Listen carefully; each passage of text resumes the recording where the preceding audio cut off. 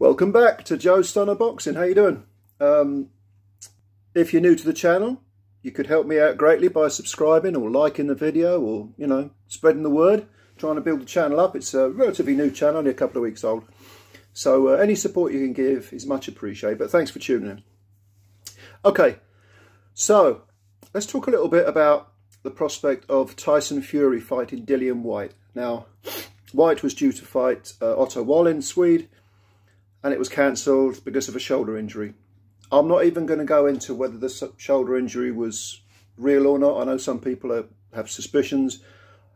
I don't make judgments on things there's no evidence for, and that applies to anything in life. The evidence has to be compelling.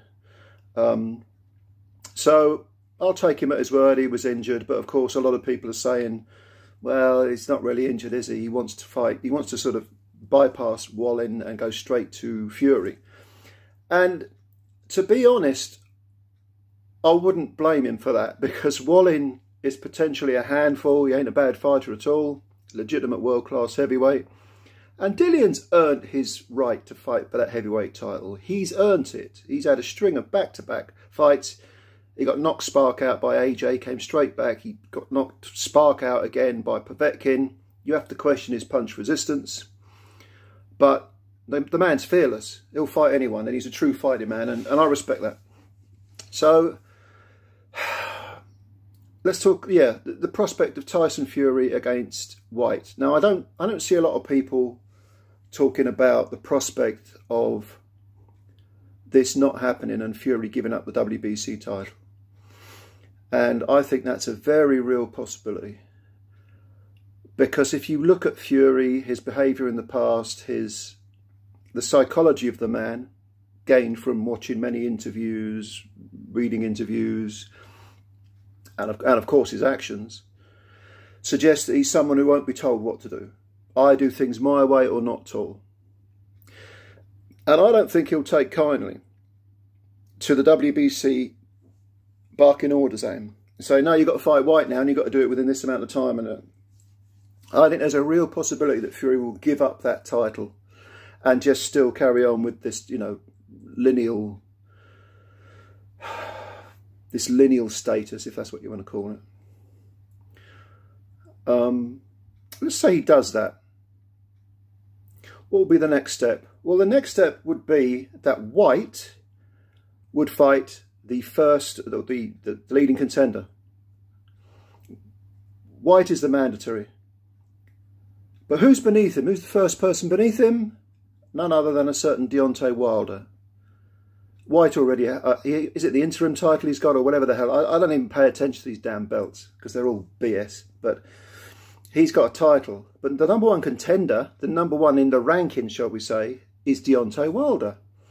And as we know, there is history between Whyte and Wilder. It goes back to a gym session. Some people say it's got something to do with a girl, like this woman that Wilder was seeing and Whyte ended up with. I don't know. It's all a load of soap opera crap as far as I'm concerned.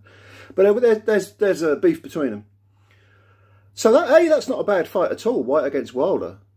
And I don't think Whyte would duck that. Prior to the two beatings, real shellackings he got off Fury, I would have picked Wilder to win, to beat Whyte.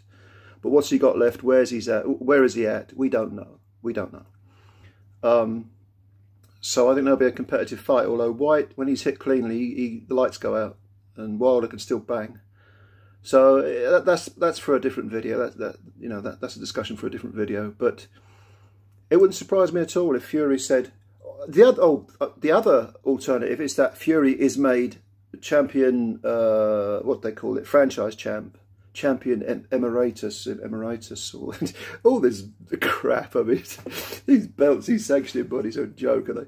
But because I don't think the WBC would want to lose Fury, because he's such a big cash cow, sanctioning fees and so on. So what they might do is they might say, okay, Tyson, you're not happy with fighting Whyte, we'll make you franchise champ. And then they'll make, say for example, Whyte versus Wilder, which is a very sellable fight over here anyway. I don't know in America. Probably not so much in America. Well, Wilder's got a big name in America, but Whyte, the Americans remember Whyte for being flattened by AJ and Povetkin. But yeah, that's another scenario that could happen. So Tyson, in a sense, maintains his relationship with the WBC. Can walk around saying, I am the franchise champ, I am the, you know, like our friend Canelo, I am the governor, but you two want to fight for the world title, you go ahead. So that's another possibility. Anyway, let me know what you think. Put your comments down. I could be totally wrong about this, and you know why? Because sometimes I'm totally wrong. Because as a boxing fan, I'm wrong sometimes, just like you are, just like everyone is. But I think it's an interesting discussion, especially when you consider Tyson's psychology, which I've always found to be pretty interesting, but easy to read. Easy to read. Full of contradictions, isn't he? I don't mean that disrespectfully to him. You know, he's achieved a lot in the ring, but anyway, put your comments down. Let me know what you think, and I'll catch you later. So enjoy your evening and take care. Bye-bye.